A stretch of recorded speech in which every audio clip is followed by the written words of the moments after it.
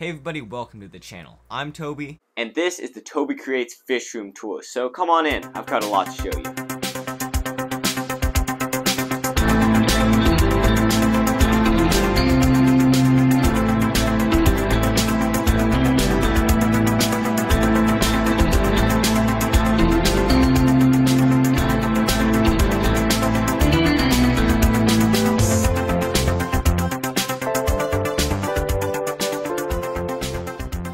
So let's get this tour started off right with my two Blackwater betta tanks. So both of these setups are 5 gallons and are run with cheap little hang-on back filters, which don't produce too much current and keep my bettas comfortable. Both are heated with 50-watt heaters at about 78 to 80 degrees depending on the day, making sure that the water temperature is comfortable for both my fish. On the left, we have a dragon scale placat betta who I've named Chris. He is the only fish in this room with a name, and that's just because he is just so personable and I've had him for quite a long time now. On the right is a female opal betta, I believe is the name, you know, the fancy name that you get at a pet store. And her setup is quite recent and new, and the setup hasn't had a lot of time to settle in, but I think both tanks are absolutely ideal setups for your betta. And I can't say for sure, but I'm pretty certain that both fish love their tanks. Both are set up in a nice natural Blackwater style with lots of botanicals, wood, and leaf litter, just to sort of simulate a natural environment and provide the tannins that bettas love.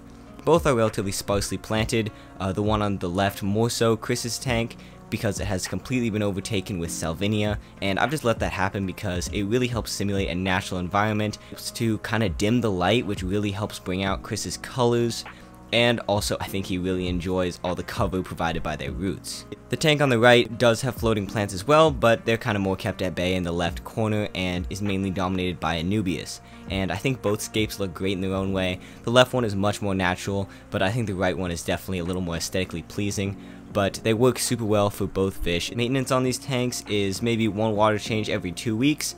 It's not really a lot of work to take care of these guys anymore. Once a tank's been settled in for long enough, most of these guys can be just put on autopilot and they handle themselves very nicely. Like many people, bettas are just about my favorite fish, personality wise, and cannot really imagine myself ever having a fish room without some in there. So I'm really glad that I have these two right now, and I'm considering expanding my collection. Right next door we have my oldest and one of my most beloved setups, my Topfin 36-gallon Bowfront aquarium. This tank has been through the ringer and has had everything from giant algae outbreaks to cyanobacteria blooms, you know, all the kind of stuff that you have with a tank that's been set up for almost 2 years now.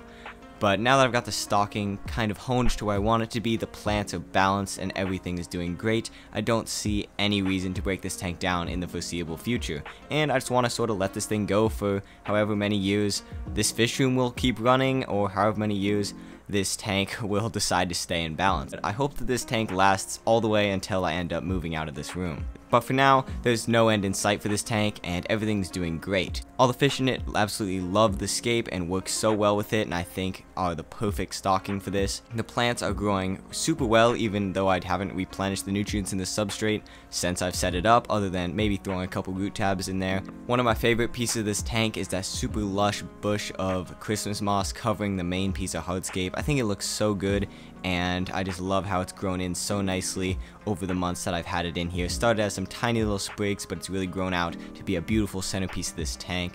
I also love the large cryptocorin in the corner that discreetly covers the filter and also the heater, yet still provides a really nice, natural, overarching, creeping look to this tank. Of course, I love my big Anubias clump in the back. You know, there's just so much of this tank that I love, and I just really thoroughly enjoyed watching it progress over the years. This tank is stocked with a large school of black neon tetras and a similarly sized school of red serpe tetras. I've got a nice little Siamese algae eater that's growing up really well in this tank and doesn't have any problems cohabiting with the tetras.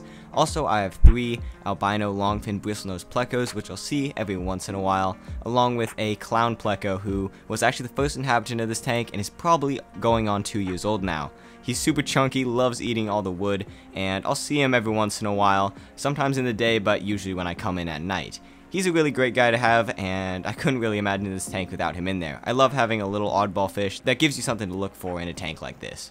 But again, this tank doesn't have any problems anymore. I give it a water change once every 3 weeks or so, but it really doesn't require one, mainly just topping it up. and no CO2 on any of my tanks, of course, and it's really just been great to watch this tank grow in, and I hope that its lifespan stays long and we don't have any problems with this tank down the line. This is one that really holds a special place in my heart just because of how long it's been set up, and I don't really want to ever take it down until I absolutely have to. Moving right along, this one's going to be pretty quick. We've got our little mini pond right here.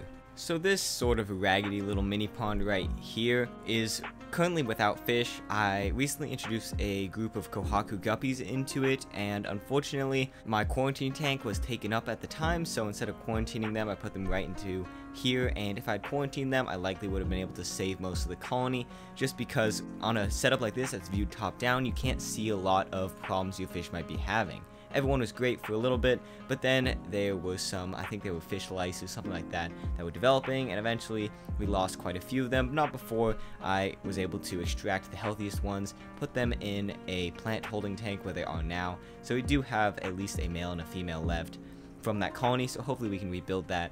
But that means that at this moment, this setup has no fish in it.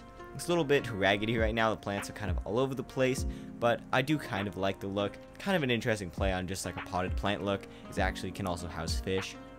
I'm gonna take 2 of this, gonna kind of clean this thing back up, probably Variatus platies for it this time. Of course I'm gonna quarantine these guys in an actual tank where I can see them before I put them in this time. I learned my lesson here. At least we didn't lose all the fish, but unfortunately we did lose the majority that were in here. So for now, this is just going to remain empty where it is. Down here on the floor, we've got my Marineland 5-gallon portrait canyon aquascape with my sparkling gouramis. So this tank has been through a couple problems. It had a bit of a hair algae breakout that is slowly coming under control, and also a lot of problems with the sparkling gouramis. They were just fine for a long time, but the other ones just did not end up making it. So we just have these 2 right now, just this pair, but they're doing great in this setup, and I'm not planning on adding any more anytime soon. I think that these are just perfect inhabitants for this tank. Unfortunately, it's very hard to film because of the way that the light works in this tank, but the scape is actually still looking great, exactly the way I wanted it to. Unfortunately, I can't really keep that sand path in the middle as clean and white as I want it to look, but you know, that just kind of comes with an aquascape like this, and when you have this many tanks, you can't really keep up a clean white sand path every day when you have all these other ones to maintain. But all in all, this tank is really settled in nicely, and now that the green hair algae is starting to become dealt with, it's actually really coming into its own. Again, it's just stocked with sparkling gouramis, a single nerite snail, and a couple red willy shrimp that show themselves every once in a while, but it's a pretty rare occasion when I see them. Usually they hang out behind the main piece of wood or something like that. But this is a really nice unique scape, and I really like how it looks in this tank. A little bit difficult to maintain, getting my hands in there and stuff, but it's well worth it because I don't have to do much maintenance on it at all actually. Once every couple weeks, I'll get in there, do a water change, siphon some things out of the sand path, clean things up, and it looks great again. Moving next door, we've got my Fluvoflex 9-gallon tank with my Lampi Rasbora.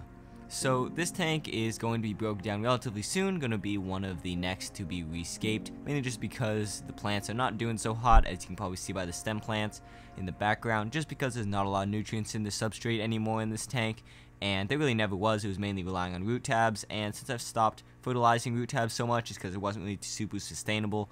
I'm going to get this tank broken down, rescaped, probably do a dirted setup in here, nice little Wallstad method, and it'll be a really cool setup in here. But right now it's just sort of on autopilot, doing its own thing. Fish are really healthy, tank's doing great, but plants aren't looking so hot, so I gotta take care of that soon. It's a very simple setup in here, just literally some sand, some plants, and some fish, and that's basically all. This kit is one that is very popular and is one that I really like, and I would recommend to anybody, these Fluvoflex kits. And I think they're a great beginner setup. They have really great lights in them and a good filtration system, so I definitely recommend it. I'm a pretty big Fluval fan. I do like kit tanks like this. I think this one works perfectly, especially for the price. You get these for like $100, and all you need to do is basically add plants, substrate, and fish. It gets a water change once every like 4 months. It barely ever gets water changes, and it does just fine. But other than that, this tank's very simple, and again, not much to see. Above these tanks on this rack is my 10-gallon Neon Tetra aquarium. So this tank is kind of just doing its own thing right now. It's sort of overrun by duckweed. I'm going to take care of that pretty soon, but that sort of happens every week. Just the duckweed takes over and I can't really get it out because of the really dense mass of plants in the upper right corner. But this is a really nice little scape that I have enjoyed having while it's been set up, and the neon tetras are just such a fun classic fish to have in this tank.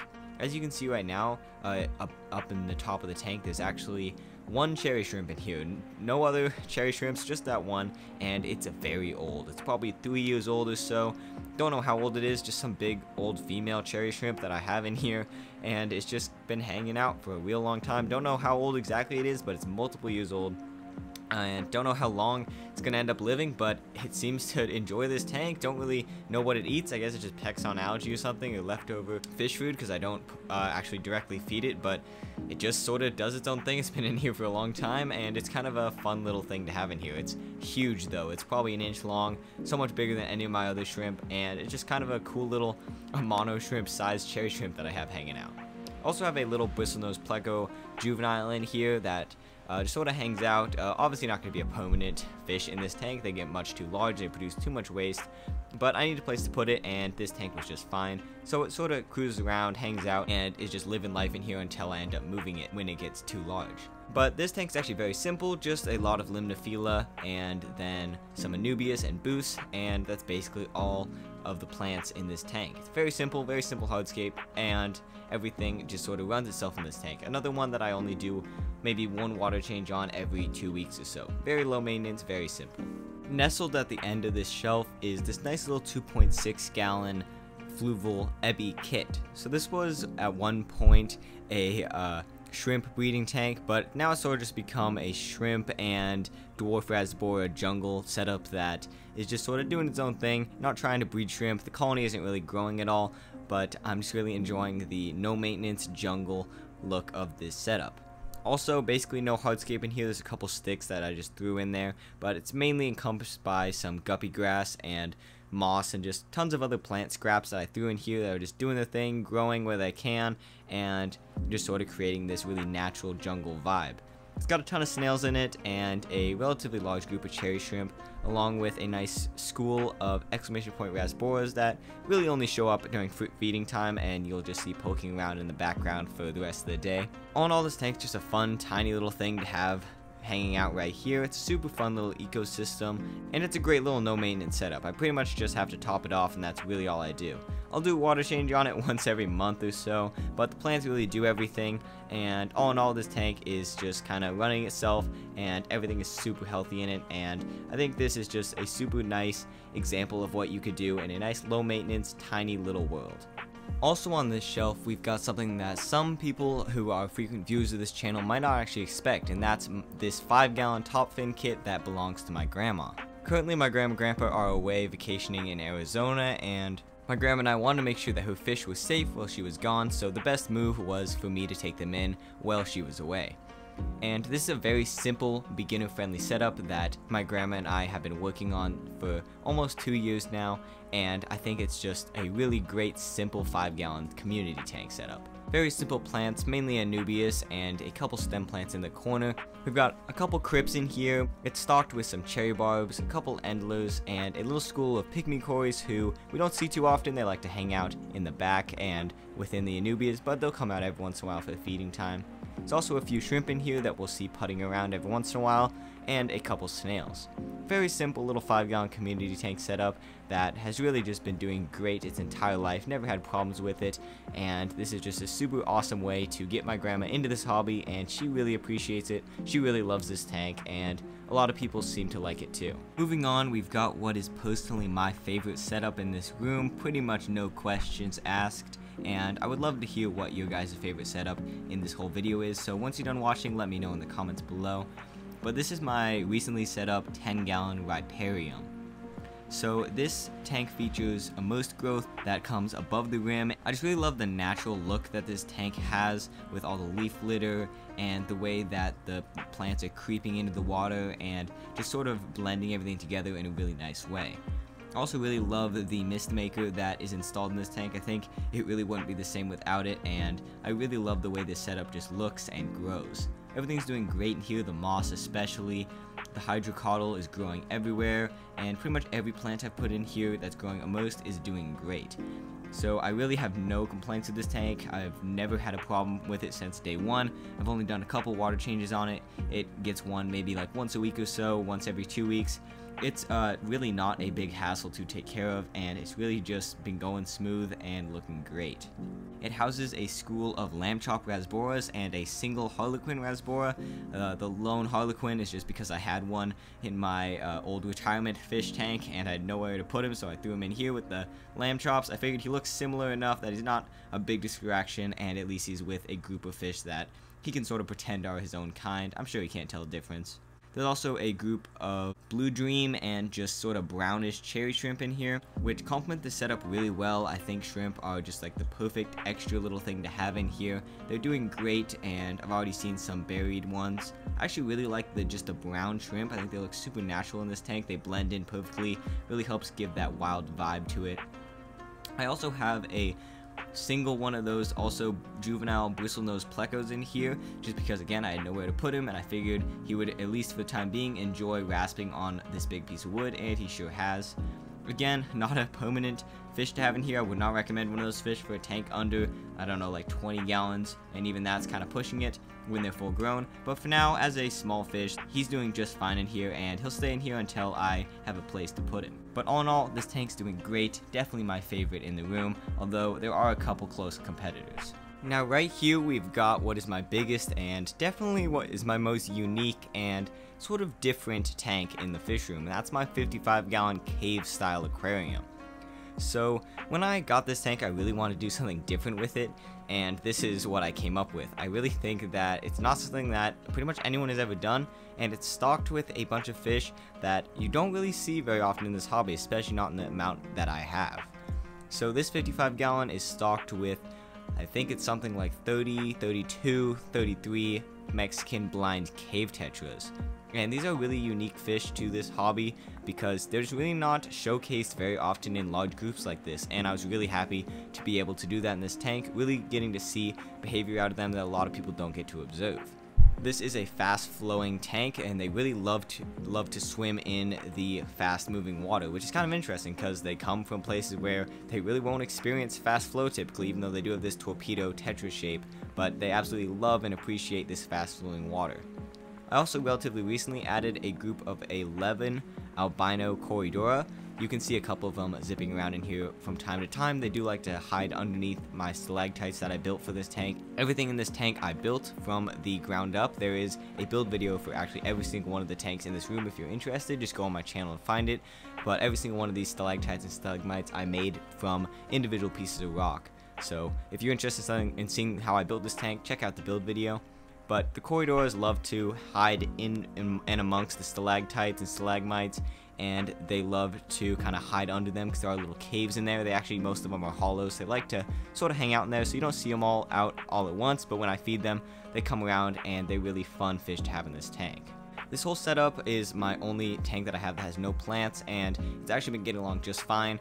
I'm getting a little bit of cyanobacteria just in the bottom right corner for some reason, only there. Maybe that's a dead zone of flow. But other than that, this tank's been pretty much a breeze. It does grow quite a bit of diatoms. I need to clean the glass pretty much every couple of days. But other than that, water changes once every 2 weeks or so, and things are very simple in this tank. I think it's just got such a nice look to it that you really can't achieve any other way than doing a tank like this. I don't think plants would be something that would complement this design very much. Maybe I'm considering doing some like boosts, maybe like right around here, but like the purple boost, like the midnight boost or whatever it's called. But probably won't do that because boost is very expensive. But boost plant, if you're listening, hit me up. I'll be happy to showcase some of your plants in this tank. But yeah, I think I don't plan on really adding any plants to this tank. I think it just does well without them. I think it has its own unique aesthetic, but I really just love this tank, from the LED backlight in the left corner to the fast flow that creates this nice ripple effect to the fish. I love everything about this tank, and it's just something so unique to come in and look at every day. This tank is lit by a shop light, and because half of this is blocked off, it gives me a nice little shelf with some light on it that I can grow some plants on. So right now I've got a little little Wabikusa bowl hanging out right here in this little container, and I've got some plants growing amongst. I've got a little tiny terrarium hanging out here, little Wabikusa ball, and a little fern that I'm trying to resurrect that I used to have growing in my little pond style tank, which is no longer running. So I've got a couple plants right here. Not very good at growing house plants, but something in a little environment like this, pretty good at. Doing my best to revive this fern. It's doing its best. And we've got, maybe I'll do something with this. It's a really cool piece of wood that looks like a tooth that's actually hollow. Planning on doing something with that. Don't know what I'll do, but it gives me a nice little shelf to grow things on. Also got this little bit of pothos coming in right here. And of course my 1,000 subscriber plaque. Can't believe that we're already at 2,000. Thank you very much, everybody. But we got that here. Got a little tool rack right here. Got a couple custom fish mounts that I made. And right here, I've got my product lineup. I've got some aquarium glass cleaner right here in a smaller bottle. The main bottle's right here. Got a couple bottles of Prime. Need to restock on that. Got a little bit of Easy Green and some H2O Plants Vital Fertilizer.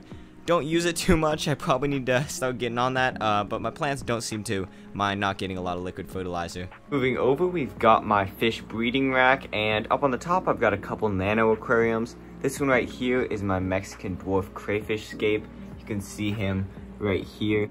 So Mexican dwarf crayfish are actually really awesome. They're a species that I had never kept before this one, and honestly I'm so glad that I got this guy, just because it's already been so fun having this one around, and honestly I wish I had done this sooner. Personally, I think that they're just so much cooler than shrimp, and you can actually cohab them with shrimp. In fact, I've got quite a few in here, and they're breeding up a storm, so this is sort of indirectly become a Mexican dwarf crayfish / shrimp breeding tank. I'm sure that he picks off a couple of the shrimplets every once in a while, but the shrimp are kind of too fast for him to bother catching. He'll sort of mess around with them a little bit, but he'll get tired of it after a while, and he doesn't really do any harm to the shrimp, and the shrimp don't really care about him. The tank itself is an Aquarium 3-gallon cube aquarium with a cheap little hang-on back filter and a DIY light. I scaped this tank so that it would have a lot of crevices and hiding places and places for my little crayfish to explore, and he definitely takes full advantage of it. The tank is really grown in nicely, and everything's going super well in this tank. I'm letting algae grow on the right side panel just so the shrimplets have something to graze on, but other than that I haven't really had any algae problems at all. I hardly do any maintenance on this tank just because it's got such a light bio load. I'll do one water change every couple weeks, but really that's all I do, and everything's actually going really great for this tank. Crayfish are actually surprisingly personable, and whenever I tap on the front glass or just sort of even walk by the tank, I'll see him charge up to the front and just sort of wave his claws around expecting some food. It's actually just been really easy to care for this guy and super rewarding and super fun. I definitely recommend one if you can get your hands on one. So right here is another tank that is going to get a rescape very soon. It's probably next on the agenda actually to get this one done. I've just sort of been putting it off because I just want to make sure I get this video out and without having to spoil anything for you guys for the next build. So this currently is a tank that I'm just letting run wild and grow like crazy because it's housing my emerald dwarf rasboras, and they're very skittish fish and they really enjoy as much cover as possible, so I'm just letting this rotala grow as much as possible. As you can see, I've got some food in there for them to peck on just so that they even come out and show themselves, because I'll see them pecking around the tank every once in a while, but as soon as I get close they zip right back into that rotala bush where they feel comfortable. So they're kind of just hanging out in there. There's actually I think like almost 10 or 11 in here, but you can never tell just by looking at it, and sometimes I forget there's even fish in here just because of how good they hide. But they're definitely really reclusive fish, and the next setup I want to do in this tank for them will definitely work around that. But right now they're just sort of hanging out in this tank, just letting it go. Barely ever do water changes on it, mainly just top it up, just let this rotala grow as much as possible, and everything's stable in here, just waiting until it's time for their next setup. There is some algae growing in here, but again I don't really mind because I'm just going to discard all the materials in here and start fresh with the next setup. As much as I don't like to just get rid of old materials, when it comes to a tank that's already got a algae infestation, it's going to be much better if I just get rid of it and start fresh so that I don't risk transferring it to other systems. Lastly, right here is a tank that is sort of just hanging out right now. It's a little no-filter cube that I haven't done anything to in a very long time. It does house a small group of exclamation point rasboras, the same that are in my little nano shrimp tank, and I plan on removing them and adding them in with the bigger school in that tank. I may need to break down this tank in order to catch them, but we'll see. This tank is sort of just sitting here, not really doing anything to it, and likely it will get rescaped as well. This whole shelf right now, the top part, besides the crayfish tank, is sort of just getting ready for new projects, and it's pretty exciting. Right here is my most recent big project, my 10-gallon breeding rack. So this custom built rack right here not only holds those nano tanks you already saw, but 5 10-gallon aquariums that I'm working on getting set up to breed fish. Currently I only have one quote-unquote breeding tank already underway right now. The other ones are sort of just holding things right at the moment, and the bottom 2 will probably stay that way. The top 3 I plan on doing breeding setups with those, so let's take a look. Things are not fully developed yet in this whole system because it is relatively new, but what my plan is to have a pistogramma here, German rams here, and then keep my shell dwellers here. So let's go into a little more depth of the shell dweller tank, and I'll tell you what's going on in these tanks at the moment. So right here's my Neolamprologus multifasciatus aquarium. These are Lake Tanganyika shell dwellers, and currently they're in their own 10-gallon aquarium, which they have actually spawned in once already, and I'm hoping to get another spawn out of them eventually. The tank itself is a relatively basic setup with nothing but some sand, some shells, a custom rock wall that I made, and some algae. All these tanks here are run off of air. This one's run off a corner sponge filter, and there's no equipment in the tank except for a heater, and that's all. These fish are actually doing really well in here, and as you guys may be able to see, I've already got a spawn out of them. I have 2 little juveniles poking around in here. Those are the only ones that actually made it from the last spawn. This tank's had no problems at all, gets a water change every other week, and the fish are extremely happy and healthy. And again, the juveniles are growing out really nicely, and I'm expecting that they'll be sexual maturity relatively soon. I do hope to be able to get a couple more so that I can sort of mix up the gene pool and stuff like that, but I'm not exactly keeping these guys just to breed them, but it is super fun to see them spawn, and eventually I hope to be able to have enough that I can give them out to some local hobbyists in my area, because they're not super common here, pretty hard to find, and I definitely feel like these guys are something that needs to be kept more widely in my area because they're just so fun and actually really easy to care for. Now these next 2 tanks are not actually fully set up to what they will be eventually. Right now they're just full of guppy grass. I'm just letting it grow, and they both have some sort of just temporary fish in them. This one right here is where I put all my retirement fish that used to be in an old 15-gallon that I had on the floor in. They're all just hanging out in here, sort of just chilling in there until I can find a home for them, and keeping this tank cycled so that when I eventually get the German rams that I plan on keeping in this tank, the tank's already set up and cycled for them. This guppy grass has gotten out of control in that tank. I do need to take care of that, but it's not really a big deal. In the tank to the left, it's going to eventually be set up for some pistogramma, but right now my black leopard guppy colony is residing in there, and they're actually really enjoying it, and I do plan on keeping them in one of these tanks now, so maybe I'll reconsider whether or not I actually do want to do a pistogramma in this tank. Maybe I'll just leave it for my black leopard guppies. I do want to have a pistos at one point in one of these setups, but for now I'm actually really enjoying these guppies in this tank. They're just hanging out in here. Again, they used to be in that mini pond, and they're just living in here temporarily until I can decide whether or not I want to keep them in this tank or if I want to shuffle them around. All these tanks are very simple. They'll all run off one central air system, which is underneath my bed right here, and all of them are run off these little sponge filters you might be able to see in the back right there. These 3 have heaters, these 2 do not. We'll get to these in a second. They're all lit by these, I think they're called Aquaneat. Yeah, Aquaneat LEDs. Just kind of the cheapest LEDs you can get on Amazon, and they actually work really nicely. They're not too bright, but they will still grow some very easy plants and stuff like that, so I'm pretty happy with that. Got some pothos growing right here. Got these nice roots coming in the back, helping to keep our water quality pristine right here. All of them have glass lids right here and right here. I need to get this one a different lid because this is an old crusty lid and these ones are all matching, but other than that, they're all very simple setups. Down here at the bottom, we've got my plant grow out tank and my quarantine system. So on the right, you can see my quarantine tank. I've got my giant adoption blind cave tetra. He's just hanging out in there. He's quarantined for long enough now that I'll probably end up moving him into the main tank soon. He's just sort of hanging out in there until the next batch of new fish comes in to be quarantined.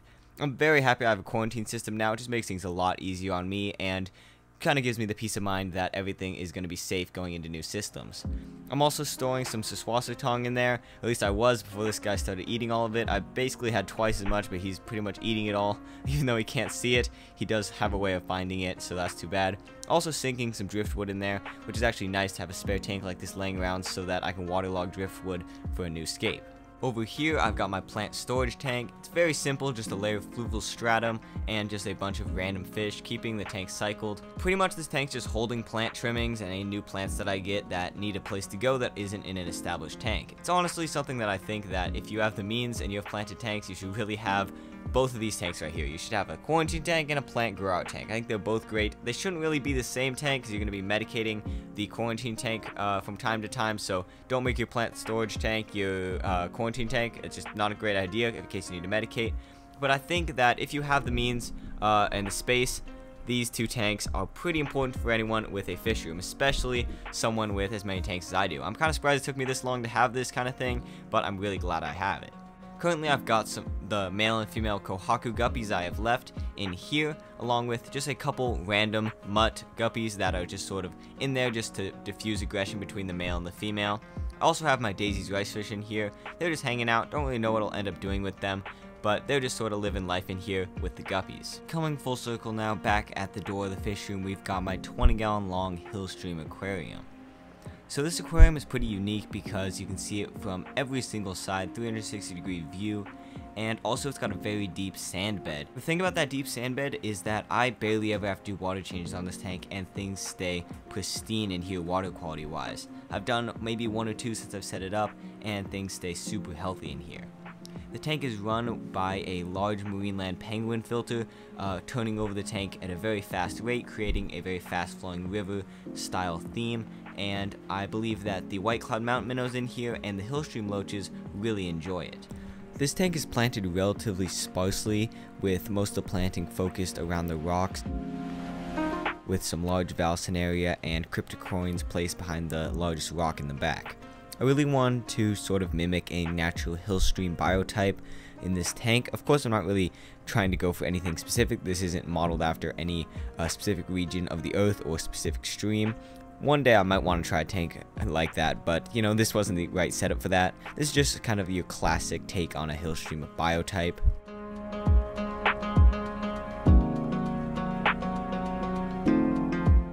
Currently, this tank holds a pack of 6 white clouds and 3 Hillstream loaches. I think that this sort of just the standard classic Hillstream stocking, and I can't really argue with it. They work great, they look super good, and it's exactly what I'd want in this tank.